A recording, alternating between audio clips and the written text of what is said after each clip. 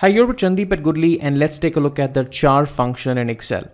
Now in Excel, every number and every text and every special character has been given a code. Those are like ASCII codes, and there are about 255 of such characters.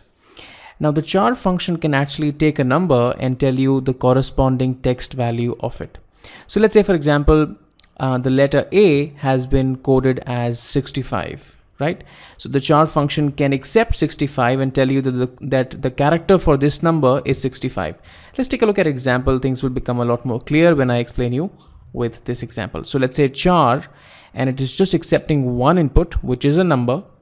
Now let's say I specify a number called 65. Close the bracket, press enter. Now as of now, I know that 65 stands for the letter A. So CHAR function is going to take 65 and convert that into its corresponding alphabet or a text or a number, whatever it is. So 65 belongs to the letter A. It is going to convert that into a capital A, right? Similarly, I'm going to write equals to CHAR, and then it's asking me for a number. Let's say this time I press 90. Since I've moved 26 characters away from 65 and this is 90, so this is going to be capital Z, and you get capital Z, right? So that's the CHAR function. It accepts a number and gives you the character for that number or the number for that number. So let's say if we have to generate a series of alphabets, how can we do that?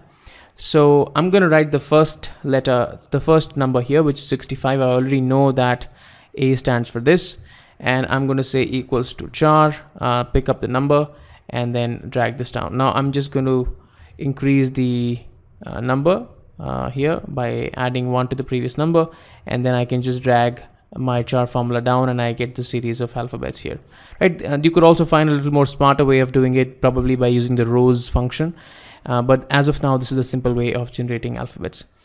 Now the question that would obviously come to your mind is that how would you know that 65 as a number stands for A, or let's say 77 as a number stands for M, right? How would you actually know this code? For that, Excel has made another function called the code function.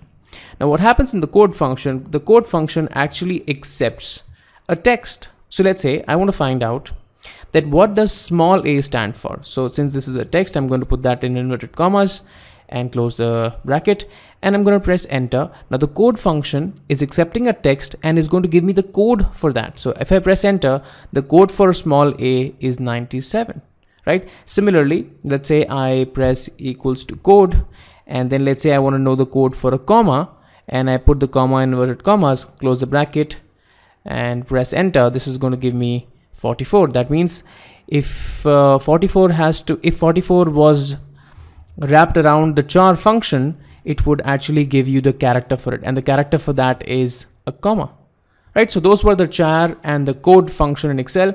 I hope you like this. You can follow us on Facebook, Twitter, and on YouTube, and read all our blogs at goodly.co.in. Thank you so much for watching this, and you take care of yourselves. Bye-bye.